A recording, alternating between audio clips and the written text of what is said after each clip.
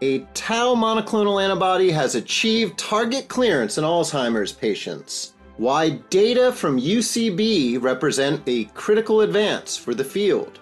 And why it's too soon to conclude anti-amyloid therapies are safe in the real world.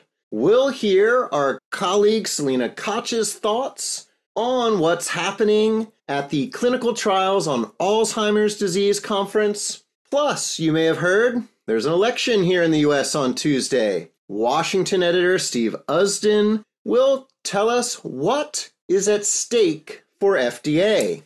And China's NUCO model.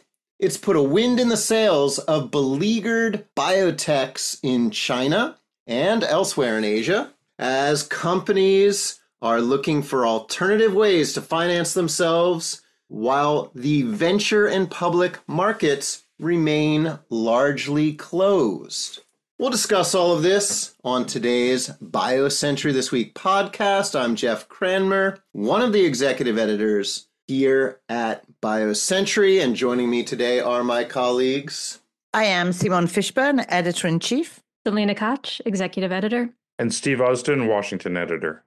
Okay, it's been CTAD all the time here at BioCentury, at least when we're not thinking about the election here in the US. Selena has had her finger on the pulse of this big Alzheimer's meeting. She is going to tell you what she thinks about data out of UCB for an anti-tau mAb.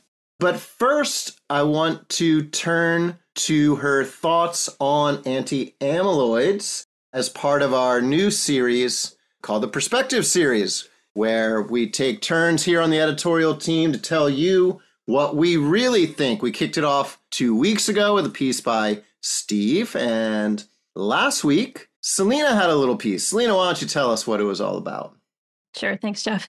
So just at a higher level, if amyloid has been the star of the show at past CTADs, really this year the spotlight is shifting to tau, both its biomarker uses and as a therapeutic target. But where amyloid kind of featured prominently, so Biogen and Eisai's product, lecanemab, which goes by the brand name Leqembi, has been on the market long enough now that there are reports coming out of, a year's worth of real-world data. So how it's performing in the real world. And several of those were on display at CTAD. And there were just so many questions going into this launch, right? Are people going to be able to access this drug? Are physicians going to be able to manage care appropriately? For example, would patients be able to get the PET scan or cerebrospinal fluid draw needed to confirm they have amyloid buildup in the brain? Will they be able to get their ApoE status checked? That's a risk factor. Will they be able to get into an infusion center every other week to get their IV dosing? And crucially, are they going to be able to get routine MRI scans to monitor for safety? That's a lot of ifs. And so the first presentations, what they showed is all of these things can be accomplished. And when physicians, patients, caregivers, do that, when they put all these pieces together on a schedule, contrary to what many of you may have seen in the New York Times recently, treatment can be delivered without a big spike in adverse events. Now, so there was kind of positivity around this, maybe a slight self-congratulatory sort of sense feeling in the air. So I just wanted to raise the point in my perspective that right now, there aren't that many people being treated. You've got about 100 to 200 people tops per institution. And 90-some% of the patients are urban around these major medical centers. They're white. The physicians doing the prescribing, there's only a handful of them, really. And they're some of the very same physicians that tested these drugs in clinical trials. So you could think of this first year's worth of real-world data more as an extension of the trials, in a sense. If anybody can do this, these people can do it, right? The question is always going to be, when the care is broader, what's going to happen? Yeah, and so you hinted at something in your perspective piece, and I'm wondering what you think about it, which is what happens if a sub-Q version is approved and it becomes much easier for people to get it either in physicians' offices or even, I guess, possibly at home. Is there confidence that all of the other things that you talked about, all those other ifs that have to happen to make sure that care is provided safely, will actually happen? No, I think there's still just a lot of uncertainty. So the point of my perspective is we can't be too self-congratulatory about this, that the real test is still coming. So it's both the subcutaneous versions, which are on their way, and blood test for amyloid status. So those have been available for research purposes for a while now, but it's looking like 2025 might be the year when we get approved in vitro diagnostics. So if you can get treated at home, if you can get a diagnosis with a blood draw very easily, you're going to see this now move out into the wider world, into many physicians with no experience with these kinds of therapies, didn't participate in the trials, and haven't built up this judgment for how to deal with these things. So what I'm hearing, Selena, is that you could look at the data that was presented and, in the context of what you've just said, as this is as good as it gets, right? When you have the biggest experts administering the drug, treating patients, doing it exactly by the book as they're supposed to, then yes, these risks can be managed and they're not terrible. So in a way, that's still some level of good news, right? When it's as good as it gets, it's reasonable. It's what we expected. So I wouldn't say that those risks are not bad. So Columbia University has treated 162 patients over 18 months. One of them died from treatment. So the risks are big risks. And so when you say what we expected, you mean based on the clinical trial results, it's consistent with that, right? Right. Exactly. And so, here's the concern, which is the real concern, I think you're absolutely right, is that when you get out more broadly into the population and you have physicians who are not going to be as well versed in the whole administration and all the caveats, plus what Steve says, when you start to think about different therapies that might be administered in a sub-Q format, then that's when you really get to assess what the real world risks are or safety profiles. That's right. That's what, yeah. And there was an international working group that presented on how they think about diagnosis of Alzheimer's, and they put it out there as an alternative to a framework that the Alzheimer's Association put out there. So the Alzheimer's Association basically has in their framework that if you're positive for the core pathologies, right, amyloid, tau, then you can be considered having a diagnosis of Alzheimer's. And this international working group is saying, actually, no, we think diagnosis must be done in a clinical context with other factors included. And so if you go into where these therapies are going from here, right, they're being tested in a prevention setting in cognitively normal people. The problem is many people who have amyloid positivity in their brain will never go on to develop Alzheimer's. And so our international working group is saying that this isn't sufficient. And if you think of it as sufficient, then what's going to happen is once these blood tests are out there in the real world, the easiest thing for physicians who aren't well versed in this stuff to do is just to look at that and consider it the diagnosis by itself. And you may end up with people treated who really shouldn't be. What are the guardrails for that, Selena? You talked about the working group. Are they proposing specific actions and guardrails to prevent that? Right now, they think, you need to make a diagnosis that is a constellation of a bunch of clinical factors in addition to the pathologies. And that in cognitively normal people, they need to be considered at risk, asymptomatic. That's the language they propose. Whereas the Alzheimer's Association just says you can call them all in pre-symptomatic disease. So these are different schools of thoughts, but they have kind of repercussions once you think about these things moving out more broadly. The other thing, it seems like what you're saying is that there's a possibility for people who never would have developed Alzheimer's disease to be exposed to one of these drugs and to suffer ill effects, perhaps even death from it. But another thing that strikes me is it's really going to muddy the waters on trying to assess efficacy, because if you have people who it's unpredictable who is actually going to progress to get Alzheimer's disease. If you're treating people pre-symptomatically, then some of them are not going to progress to Alzheimer's disease who wouldn't have progressed in the absence of a treatment, right? And you might also be seeing a treatment effect that either prevents progression to Alzheimer's or delays it, but it's going to be extraordinarily difficult and probably contentious to evaluate that. So people will tell you, once we started confirming that patients were amyloid positive, trials of amyloid mAbs the chances of those trials being successful went way up because they were just enrolling people who never even had the target in the brain, right? So it's possible that we're now in the pre-symptomatic or asymptomatic or pre-symptomatic, however you think about it, prevention trials, that something similar is going to happen. If we don't have a good way of sorting these patients out, who's going to progress and who isn't, how are you going to get a signal? How are you going to show a difference in progression if your placebo group doesn't progress on average? And there are potentially ways. There's just a ton of biomarker research coming out right now, looking at the interplay between various biomarkers and trying to like create clocks, tau clock or whatever, to predict who really is going to progress and in what time frame. So if you see tau, PET signal going beyond the medial temporal lobe into the cortex more broadly in the neocortex, it's starting to look like maybe those patients are very likely to have Alzheimer's symptoms coming in 5-ish years. Now that's preliminary and we need more data to know for sure. But once we get, those kinds of things can kind of help, I think, sort out that prevention setting.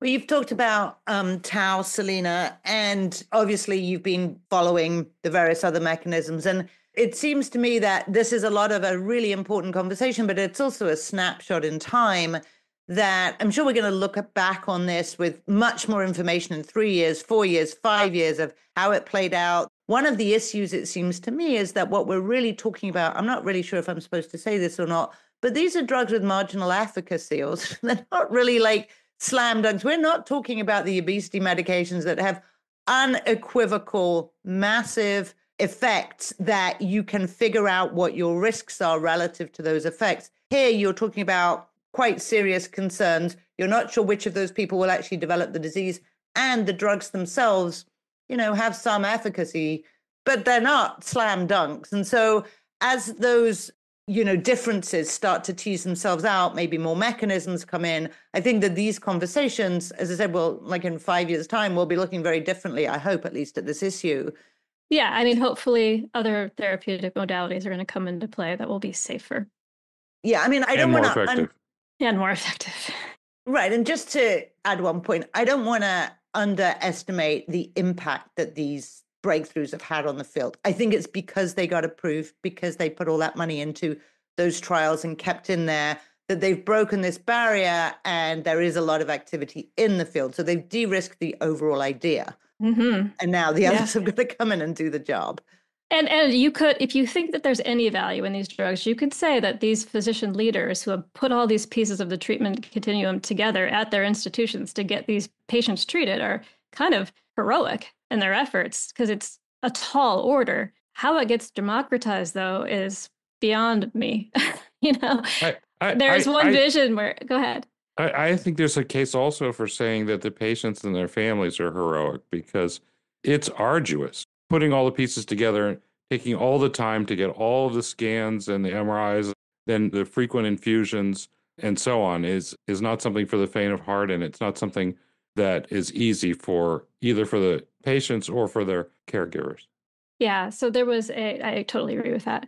I just wanted to add that there was a vision put forward by Rachel Doody, who was basically, I can't remember her exact title, but head of neurodegeneration drug development at Roche during the gantenerumab trials. And she gave a keynote in which she said, the only way this is getting democratized is if we can essentially create an algorithm. If we can automate diagnosis and treatment where you take the physical exam, you take the patient history, you take the biomarkers, you take the cognitive assessments, you feed all of these things into a standard algorithm that tells the physician out there in rural wherever, this person has normal aging, or this person has MCI, or whatever. And then if you could extend that to the treatment, that their best treatment option would be this thing.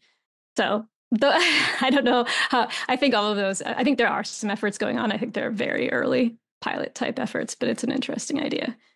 Alrighty, so staying with the CTAD theme, Alzheimer's data presented by UCB provides some of the first clues about what species of tau to target and in which patients. Selena.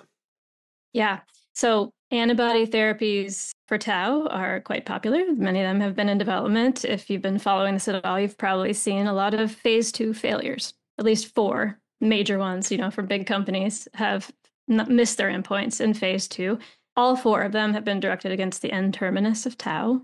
And there's been research suggesting that tau is it undergoes a lot of processing and cleavage and different ways to put out these fragments, these forms of tau. It's kind of like a diverse ecosystem of tau species. So when you talk about tau as a target, it's actually much more complicated. But the thought is that M-terminus often gets chopped out. So the tau that gets secreted forms these misfolded proteins, peptide seeds that then get taken up by the next neuron and spread the pathology through the brain. This is one hypothesis. Doesn't contain them, and so that's why those antibodies didn't work. That's one interpretation. Now we have these next generation of antibodies that are looking at, that are targeting the mid-region domain in tau, either the microtubule binding domain or one near it. And so those studies are underway, and what we saw with the first one to read out, which was UCB's bepranemab, it too missed its primary endpoint. But if you look beyond the primary endpoint, the story does get a lot more interesting. It had a statistically significant effect on an efficacy measure, a secondary one. So that's something not achieved by any of the past ones. Another thing it achieved that past ones didn't is that it reduced tau aggregates in the brain as measured by PET imaging. So in this kind of medial temporal area by 50-ish%, in the broader brain by, I think it was 35-40%, something like that. And so that would suggest that this hypothesis that tau spreads the way I described extracellularly might be right, because the antibodies only work extracellularly. So now we have one that actually intercepts tau extracellularly and decreases that PET signal. Why did it not have a bigger effect on cognition? Not sure. There's many possible explanations. But when they looked, at the pre-specified subgroups and then the post-hoc analyses, some interesting patterns emerged. The biggest thing is that patients with low tau at baseline seem to get a lot more benefit. And that makes sense with the number of other studies presented at the conference, which are starting to create this picture that there's this term getting used called catastrophe, where tau is not this thing that rises continuously after amyloid or whatever, that there's this moment in time where you get some kind of a switch-like thing happening where you get a big boost in tau. And then once you get appreciable tau PET, like outside of that medial temporal lobe, you really are seeing symptoms ramp up. So it may be, even with tau, that the treatment window, the idea was the treatment window might be a little later than with amyloid, but it might be even with tau, you're going to need to treat pretty early before catastrophe. Yeah, I mean, I have to tell you, most of the time when I hear, we didn't make the primary endpoint, but look at the secondaries, that's always a bit of a, warning signal. But this is one case. We actually had another one quite recently with multiple sclerosis, the Sanofi trial, when we talked to Debrief, where actually there is some very interesting mechanistic insight that you can get from those signals that came through. And you're right, it's just a hypothesis. Nobody's sort of overamping it. You might be the main one, in fact, to have done this. And I would, for the geeks among our audience, I encourage you to look at this really cool schematic that Selena put together with the structure, sort of linear structure of tau and where the antibodies are that have been tested. And it really helps you understand why, even though previous antibodies that have been tested have missed the endpoint, why this different region might actually underlie a different result here. So it actually also, I would note, it seems to me that the tau field has learned from one thing from the amyloid folk, which is failed trials, keep going. That's right. Like that. It can actually work. It is a complicated target. It is a slowly developing disease with these various pathologies. You're going to have windows where certain mechanisms work and other windows when others do. And of course, ultimately, you're going to need combinations. But yeah, you're right. I mean, let me emphasize, this is the failed trial, right? It's negative. And Roche looked at this data and gave back rights to UCB. But that said, are there some learnings for the field? I think there might be.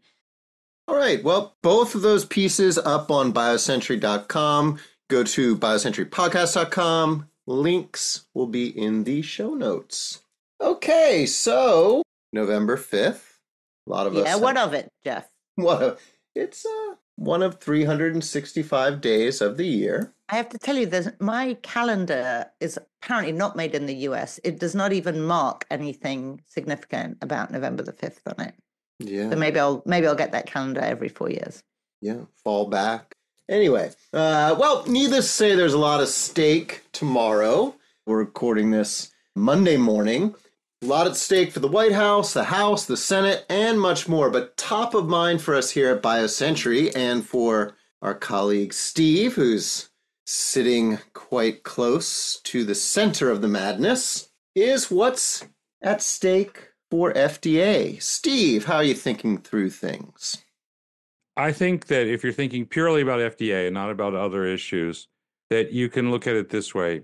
If Harris is elected, we're likely to see continuity from what's been happening over the last 4 years and honestly what's been happening over the last 30 years, which is nonpartisan leadership of FDA. It's not known who Kamala Harris would select to run the FDA. People who are close to the Biden administration think there's a good chance that she would pick Najami Bumpus. She's the number 2 at FDA now, but it's unlikely that Kamala Harris has even given this any thought. So the idea of continuity, it's good and it's bad. There are people who would think that that's fantastic, especially given the alternatives. And there are also an awful lot of people who think in the biopharma industry that FDA needs some changes and that, they wouldn't be necessarily rooting for continuity. If Trump is reelected, it's going to be a discontinuous situation. And there are two kind of schools of thought among Republicans in Washington in the biopharma industry as to what a Trump administration would be like for FDA. There are people who look at the things, his embrace of RFK Jr. and the things that RFK Jr. and other members of the Trump retinue have said about FDA and medical issues. They take them at face value, and they're quite concerned. There's a lot of discussion about anti-vax. There's attack on the pharmaceutical industry as being purveyors of poison. There's attacks on FDA officials and threats to them and things like that some find to be, quite concerning, obviously. The interesting thing to me is that there's also another kind of cohort of Republican CEOs and lobbyists, more concentrated, I'd say, on the pharma side than on the biotech side, who say, look, this is all just campaign bluster. We've seen it before, and it's really not likely to come to pass if Trump is reelected. They point out that there was a similar kind of angst in 2016 and 2017. Peter Thiel, a libertarian from Silicon Valley, was pushing for an FDA commissioner who would be, well, what most people in the industry would think would be disastrous. Instead, Scott Gottlieb got the job, and I think he may be the only Senate-confirmed member of Trump's administration who left office with respect both of Democrats and Republicans. The question is, which would we get in a second Trump administration? Obviously, nobody really knows the answer, but I think that there's data points pointing both ways, right? This isn't the first time that we've heard about RFK having a big influence over healthcare policy. I went to a press conference in 2017 and I met RFK there, where he announced that Trump had planned to make him the head of a commission that was going to investigate vaccines, as he suggested at the time, lead to the withdrawal of a lot of vaccines from the market. That didn't happen. On the other hand, there are people who look at what happened the first time and the end of the first Trump administration, and they worry, right? Because there are people who are involved in the transition planning for HHS this time who strongly believe in political control over FDA and political control over the civil service. They have a history of exerting political influence over public health agencies, and public health has become tremendously politicized now. And also there's concerns they could get caught up in a wider kind of ideological attack on what Trump and Trump supporters call the regulatory state. So first of all, I do want to tell our listeners that we had a little conversation ahead of this, because we know that some people will listen on Monday, some people will listen on Tuesday, maybe some on Wednesday, some on Thursday. Who knows how much of the who wins will still be a conversation there. And then we decided not to tempt the evil eye. And so we decided we would discuss it and raise it as two possibilities. I have to say, we have seen during the previous Trump administration, and I wrote a piece about this in 2021, the real dangers to our industry of questioning facts and truth. And I think that that is something that unfortunately led to the huge vaccine skepticism during the pandemic. And that had a very, very real cost in terms of hundreds of thousands of lives. So I think that people will take the view that they're going to do. They'll think about FDA. They'll think about whether one candidate or another is going to be beholden to certain either people or principles or ways of thinking, or whether they get in the job and they just do something completely different than what they said they were going to do. But I do think that this is, and Steve, you're going to write about this next week, I'm sure. Who the head of the FDA is one of the most important things for our industry, probably the most important thing for our industry. Maybe you would say HHS as well. There's also the head of NIH. But even beyond that, there is the regard for science and the ability for science to become and regulation to become independent of politics. So, go out there, vote, people. Yeah, that's interesting, Steve. So there's a variety of opinions over what might be to come for FDA. So we're going to be hearing from you next Monday. Hopefully we'll have clean and clear results that we can talk about rather than going back to the hanging Chad days of yesteryear. Hopefully somebody got that Chad down. I'm actually wondering, how many, what generation are we? How many of our listeners are in the hanging Chad remembering era? Yeah. Well, Bush Gore, probably dating myself a little bit, but with age comes wisdom, hopefully. Steve, there's a tipping point for that, Jack. There's a tipping point. Okay. Let's not go I'll down. let you know when I get there, Simone, so you can be ready yourself. I know you're a ways away from such things. Steve, I do want to stick with FDA a little bit. Amy Rick, she used to be the CEO of the Food and Drug Law Institute, consultant at Levitt Partners. She is now joining the agency's Rare Disease Innovation Hub. What's in store? Well, it's interesting. She's going to be leading FDA's Rare Disease Innovation Hub. I've been away. I missed a thing or two. And the choice really is being celebrated by patient advocacy groups. And I think it's good news for companies that are trying to bring therapies to rare disease patients as well. Amy was CEO of the Food and Drug Law Institute for about 8 years. When I first met her about a dozen years ago, when we were both teenagers, she led a patient group, the Parkinson's Action Network. She's had experience in government, and most recently, as you said, she was working at Levitt Partners, advocating for changes in the law to change provisions in the Inflation Reduction Act that disincentivize the development of orphan drugs. It really remains to be seen what the hub is really and what it's going to do. And I think to a great extent, Amy's going to define its role. She understands the issues, including the desperate needs of patients and the importance of keeping snake oil off the market, as well as anyone does. And she understands FDA and she understands how Washington works. So I'm really looking forward to seeing what she does. Excellent. And I'm sure you'll keep us abreast. Alrighty, well, I am just back from Shanghai, where we held our 11th BioCentury Bay Helix China Summit with a big assist from our friends at McKinsey. And gotta say, the mood was a lot brighter than 2023, but biotech is still very much mired in its first ever bear market in China. And there's a lot of anxiety over geopolitics. We've talked a lot about the Biosecure Act on this pod. A lot of anxiety over sustainable financing.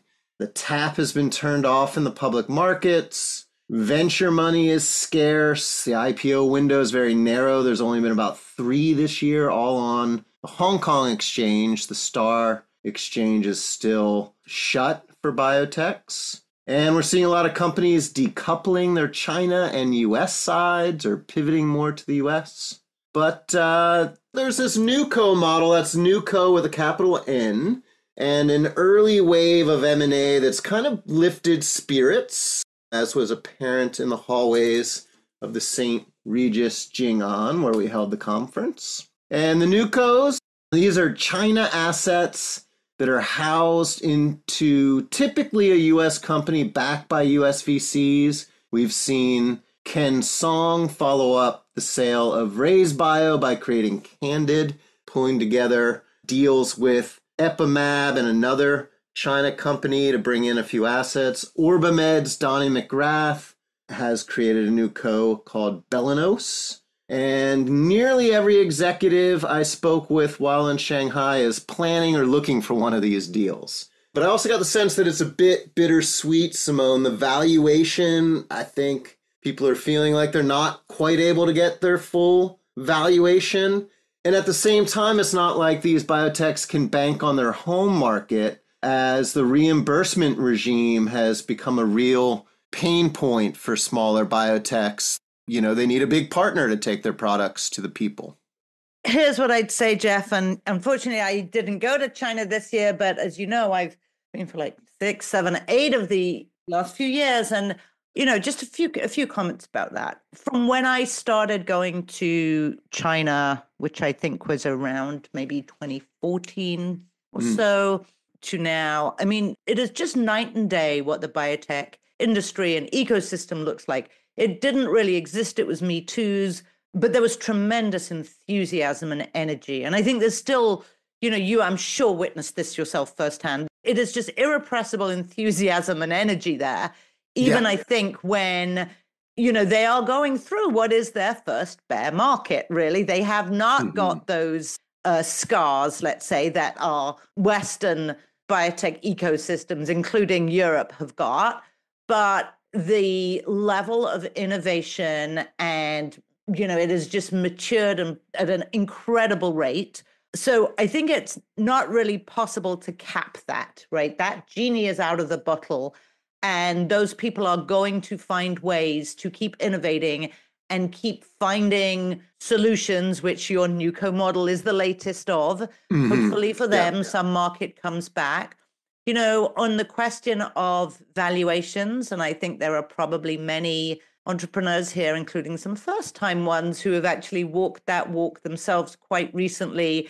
There's no such thing as the real valuation, right? Yeah. Nor is there for my house or for your car, Jeff. It's sort of, it's what the market will do. And so I think that also here in the US and maybe a little bit less so in Europe, but people walked around thinking, no, that's not the real valuation. The real valuation by company is what it was in 2019 or 2021. This other stuff, that's just a blip. So I think that there'll be some adjustment, I expect there. And it's never nice to see geopolitics really get in the way here. I don't really want to comment on that, but I just think that so many innovators and buy-siders as well have recognized the actual value. And it's about patients, right? You've got innovations there that are valuable for patients. And so there's going to be a way, and the community there is going to find a way to get those innovations into drug development programs. Yeah, as 100% right, Simone. And that, you know, the swagger is still there. I mean, a lot of people talking about how China is the fastest market to take scientific ideas into humans. A lot of talk about, a lot of predictions about just how much innovation is coming down the pipeline. I heard, you know, it was all off the record, so I can't quote quotes, but I'll just say that the innovation is wild. They're proud of it. They're ready to move quickly there. And so they're going to move very quickly into this NUCO model, and then we'll see what's next. Resilience. I will tell you, Jeff, it's only this model until the next one comes along. This is it's so true. It's a fast-moving scene there. So, it's true. All right, well, we'll leave it there. I have a few China stories coming down the pipeline, so keep your eyes on this space. As always, I'd like to remind you of what was on our latest episode of our sister podcast. That's the BioCentury Show. This one's a real good one. It's Steve in conversation with FDA's Richard Pazder. So do check that out. You can find it wherever you get your podcasts. There's also a video version that you can find on our YouTube channel. Thanks for tuning in. Kendall Square Orchestra provides the music for BioCentury this week. The group connects science and technology professionals and other members of the greater Boston community to collaborate, innovate, and inspire through music while supporting causes related to healthcare and education.